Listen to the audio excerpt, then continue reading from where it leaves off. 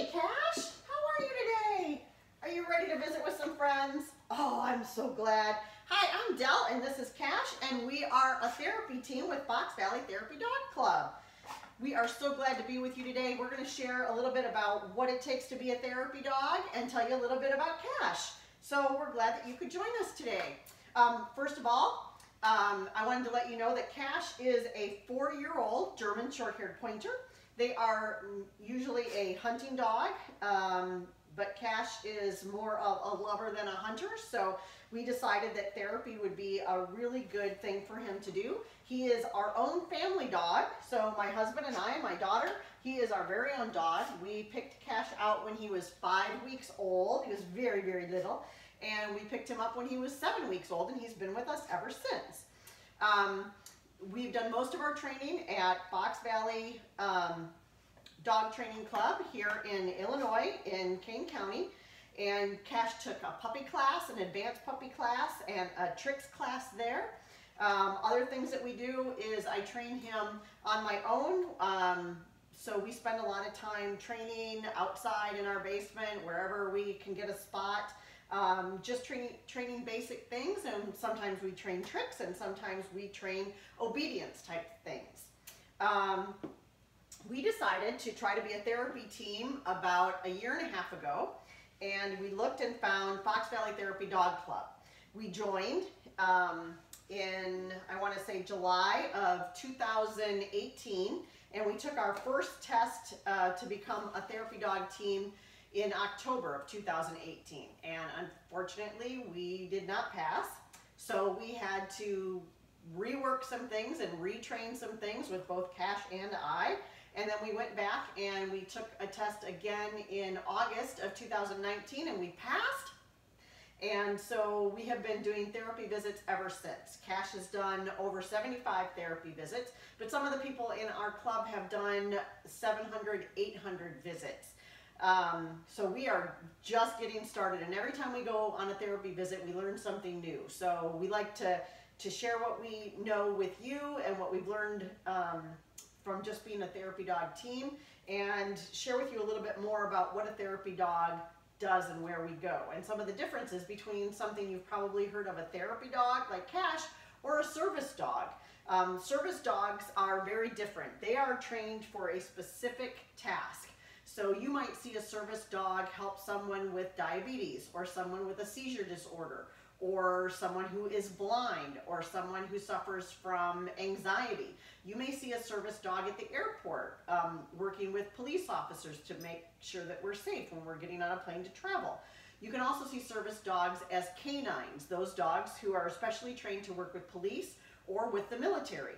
A lot of times these dogs might be bomb sniffers or drug sniffers. So they help keep law and order. Those dogs, service dogs, because they're assigned to a very specific task, and usually when we see them, they are working, we don't want to approach those dogs. They have been, like I said, especially trained for a special task, and it's not good to approach those dogs. Even if you ask the handler, usually that's not a good idea, because that dog is always focused, always working, and always focused on their one person, and we don't really want to take the focus off of that. When a dog is doing a job, they're doing a very important job, and we don't want to take the focus off of them thinking and being alert for their owner or trainer. Now, a therapy dog is quite different. Therapy dogs are trained not only in obedience, because we want them to follow rules, but also just to be kind. It takes a special dog and a special temperament of a dog to be a therapy dog. You want a dog who can sit for long periods, who can control themselves, who don't jump. I know sometimes those of you who have pets, when that doorbell rings, our dogs bark and they jump and it just gets crazy. And we need a dog that doesn't get annoyed by loud noises or by a lot of activity, a dog that can be handled by a lot of different people. Cash is trained so that people can pet him and he just lays back and enjoys it. And sometimes the people we visit haven't been around dogs, so they don't necessarily know how to be appropriate with a dog. So they might pull Cash's ears, they could pull his little tiny tail back here, they could treat him kind of rough, and we wouldn't want a dog to react to anything like that. We would want the person who's visiting with Cash to be safe. So we want Cash to be trained so that even if somebody tugs on his ear a little bit too hard, he's not going to be reactive to that. Now, as his owner and his teammate, I don't want that to happen to Cash. I don't want somebody to pull his ear or pull his tail or treat him meanly. So it's my responsibility to make sure that Cash is safe all the time. Now, that might be doing something like this where I'm teaching somebody how to approach Cash and how to pet him nicely. And we can do that no matter who we're with. So no matter where we go, and we go to a lot of different places, we want to make sure that Cash is safe, that he's happy, and that he enjoys doing his visits. That's the most important thing. We want to make sure that Cash enjoys doing these visits and he enjoys treats a lot. So that helps a lot too. So anyway, Cash and I failed our first test, and I want to say we did it as a team because I was very nervous and Cash was pretty much doing everything that I asked him to, but because I was nervous, it kind of goes right down that lead to him, and he can feel that I'm nervous, and that makes him nervous. So one of the things that they told us we were doing wrong is that Cash was pulling on his leash. We don't want a therapy dog to be overeager or pull or look like he's not in control at any time. So I had to spend that year before our second test teaching Cash and I how to walk nicely back together. So that is a task called heeling. You've probably heard of that. But that's a task where Cash and I walk together as a team. He doesn't pull me, I don't have to pull him from behind, and that we walk nicely. We want to leave a good impression when we're with friends at a therapy visit. So we want to make sure we do things well. So we worked on that for about a year before we went back and took our test. So I want to tell you right now that anytime you don't do well on a test, you want to work at it, and you want to see what you did wrong, and you want to try again, because the benefits of us doing therapy visits far outweighs the time that we have to spend working and testing so that we can come and visit you. So it was very important to us to pass that second test. So some of the things, some of the places that we go to elementary schools, we go to high schools, we go to libraries, memory care facilities, hospitals, cancer care, pretty much anywhere we're invited. And that brings me to another thing that's very different between a service dog and a therapy dog. A service dog can go anywhere that their owner goes, with very, very few exceptions. So if I needed to travel, I couldn't just get on a plane with Cash. He's not a service dog that's providing me a service. Therapy dogs have to be invited to go everywhere we go. So we are invited to go to elementary schools and to libraries and spend time with the kids. One of the programs we do is Reading to Rover, and we are welcomed into a library at that time. But we can't just walk into a school or into a shopping mall or a restaurant unless we're asked to be there for a specific reason. And another thing that's great about therapy dogs is we do want you to pet them often. But with any dog, we want you to ask the owner before you approach the dog. It's always very, very important that you ask if you can pet the dog. So I would approach Cash, and someone would say, "Can I pet your dog?" And I would say, "Absolutely, you may." You want to give him your hand, let him sniff it. Good job, Cash. And then once he knows that you're a friend, you can give him a good pet. And he loves it. He loves being pet. So we just want to approach a dog safely, and we want to approach a dog with the owner's approval, okay? So that's very, very important. So some of the things that Cash had to be able to do to pass his therapy dog test is he had to lay down like he is now and sit for quite a bit of time before he's allowed to get up. Now you can see that's something that Cash very, very much enjoys because he likes sitting with his friends and reading at the libraries and the schools. So that is very, very fun for him. Another thing is that he'll follow commands. So Cash, can you come up here and sit? Good job. Do you see how he's looking at me all the time? He's looking to find out what the next command is, and he knows that I'm in charge. Okay? So one thing might be to make Cash stay somewhere. So I'm going to say stay, and you'll see that I used a word and a hand motion. Stay, Cash. And I can walk away, or I should be able to walk away from Cash and get a little closer to you, and Cash stays exactly where he's at. Good boy. And then I'm going to come back and I'm going to reward him. As soon as Cash learns to do a particular task, I don't have to reward him every time, but sometimes rewards are fun. So we slip a little reward in there every now and then. One thing would be leave it. when we're at these places, there could be food, maybe you just had a party in your classroom, or we're in a hospital and somebody drops a medication or a pill. We don't want our dogs to touch something and inadvertently eat it that could hurt them. So we might tell them to leave it. So I'm going to take one of Cash's treats that he absolutely loves. I'm going to put it on the ground and I'm going to tell him to leave it. All right, Cash, leave it. And Cash is going to watch me to find out when he can have that treat. Leave it. He really wants it. Cashy, watch. Okay, get it. Now this was something safe for Cash to have, so I let him have it. But did you see that he did not go for the treat when I told him to leave it? And that's very important that he's listening to me in that kind of situation. Another thing is that he wants to be calm. When we go on a therapy visit, Cash is not always the only dog. I'm going to let him lay down while I talk a little bit. Down. Good boy. Cash is not always the only dog at a therapy visit. Sometimes 4 or 5 teams come. And when that happens, we try to be outside first so our dogs can say hi to each other and sniff each other and get that out of their system, so that when we're with people, we're focused on the people that we're servicing. We don't want our therapy dogs to be too interested in the dog next to them. We want them to be more focused on you and what they're doing to make you happy and smile. So of course we don't want them only focused on the dogs they're with. So before we go on a visit, we let the dogs mingle and then we go in for our visit. That gives them a little time to get to know who's there and get a little bit of visiting out of their system. And then when they're working, they're working. So that's very important. And the other thing that I talked to you about was walking. We want to make sure that when Cash is on his lead, he's walking right next to me and staying near me the whole time. And another important thing that they need to do when we're testing is I need to hand Cash by giving his lead to someone who's there. I need to do that, tell him to stay, and I need to walk away for 5 minutes. Now it's okay for Cash to stand up during that time or even walk around while he's with the other person, but when I come back in the room, he can't be super excited to see me. He can be happy to see me, of course, but he can't pull the person, he can't run towards me or lunge towards me. He has to still act appropriate because he's still in a therapy setting until I get back to him. So that's just a couple of the things that Cash needed to do to pass this test. So once we passed our test, we went on some visits to see how Cash reacted, and we passed those visits, and then we started to be able to go to some of the places that asked for Fox Valley Therapy Club to come and visit.